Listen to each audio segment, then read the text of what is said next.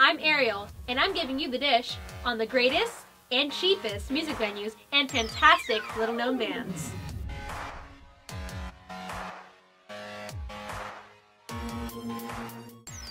Bottom of the Hill is best known for helping now famous bands get their start in the music world. These bands included The White Stripes, Green Day, The Strokes, Arcade Fire, and many, many more. On July 24th, Kitten, a little-known band, will be playing at Bottom of the Hill. Now, Kitten is kind of a mix of indie, pop, and with a little 80s twist for you 80s fans out there. Here's some footage of The Garden playing at Bottom of the Hill recently.